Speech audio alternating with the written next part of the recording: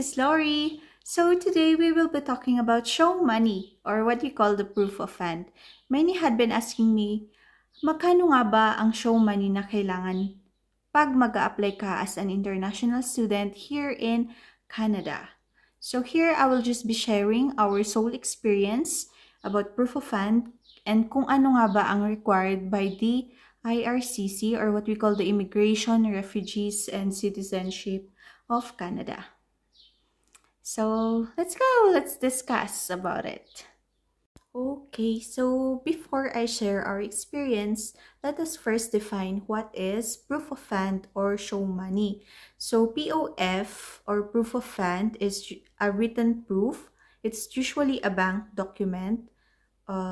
It's a bank statement or a bank certificate na pinapakita na ipapakita mo to show that you have sufficient funds to live and stay here in Canada. So to calculate that, include mo yung sarili mo. If solo lang, edi sarili mo lang. And then for family applications, you have to include your spouse and then your children. So each of you have an equivalent amount.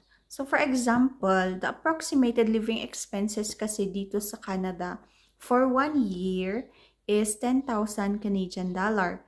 Kung i-convert natin yan, it would be 400,000 pesos.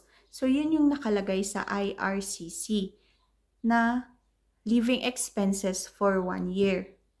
So that is only for the student kasi sila yung main applicant. And then, if you have a spouse to come with you, just add 4,000 Canadian dollar. So, 4,000 is equivalent to 160,000 pesos. Yan for the spouse. And then, for the children, each of the children, mag-plus ng 3,000 Canadian dollar. So, 3,000 Canadian dollar is equivalent to 120,000. So, that's just for the one child. Kaya kung dalawa yung anak, and then, i-times 2 mo yung 3,000 CAD. That is just the minimum requirement for living expenses for a year.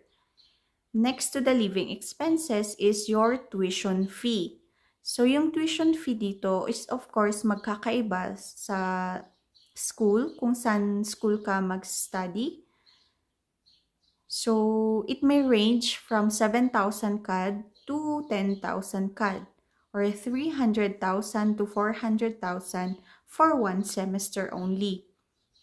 So, in 1 year, that would be 600,000 to 800,000 pesos. And then, aside from tuition fee, meron pang additional fees like miscellaneous and mga books. Kasi ang mamahal ng mga books din. Kaya nag-a-add sila ng approximately 1,000 to 1,500 Canadian dollar. So that would be 40,000 to 60,000. Overall, kung magsama-sama lahat ng yan, so living expenses na 400,000 plus tuition fee for 1 year, that would be 800,000 pesos. Plus the miscellaneous fee and for the books, that would be a total of 1,260,000. So, ito lang for solo applicants. So, ito yung pwedeng show money ng mga solo applicants. For families naman, yung sabi ko kanina na for the living expenses, i-add nyo lang. So, for example, yun na 1,260,000 na yung sa solo application. So, kung may husband ka, mag-add ka ng 160,000. And then, your children, 120,000 each. Kaya, sa mga student, plus a spouse, and plus one child, for example, one child lang muna, that would be a total of 1,420,000. And so, yan yung required by the IRCC na show money. Yan yung nakalagay sa website nila. You can also search them, IRCC website. So let me just share that there are two options for you to obtain your proof of fund. So first is, of course, from your personal bank account or your joint bank account with your spouse.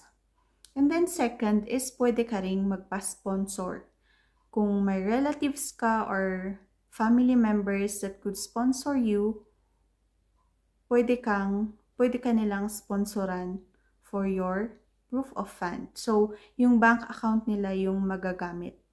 And kung under sponsorship, aside from the bank account that you will show, you must also provide proof of relationship, affidavit of support.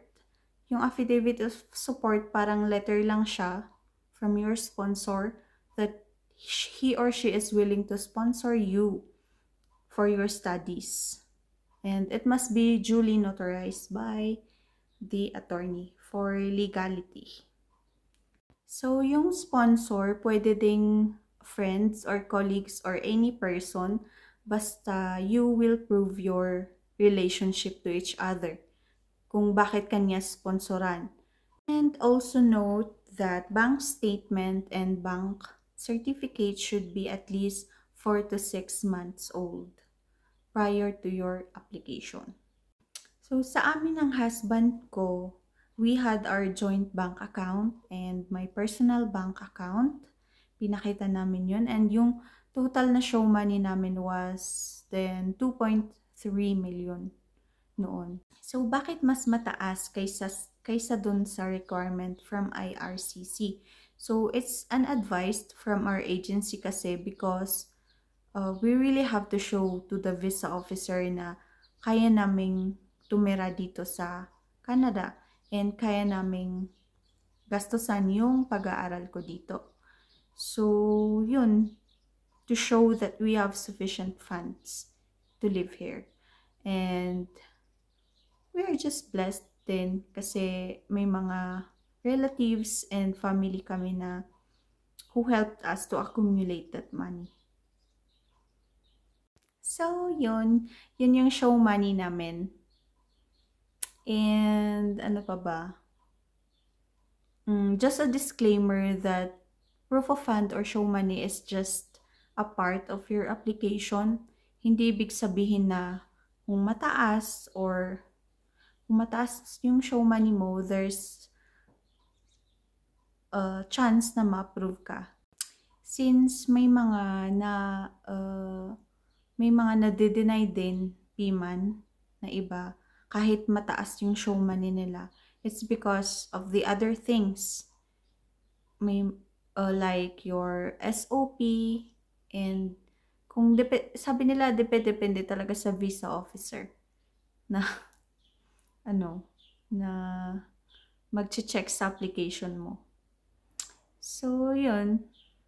Haluan lang ng dasal if you want to apply for student visa here. And hindi ibig sabihin na kung mababa naman is hindi ka na ma-approve. Kasi may mga iba din talaga na kahit mababa yung show money, na-approve naman sila. So, yun nga, it's because of the other things na sinasubmit natin. And maybe talaga dun sa visa officer. So, yun lang muna for today. Thank you for watching. Bye-bye.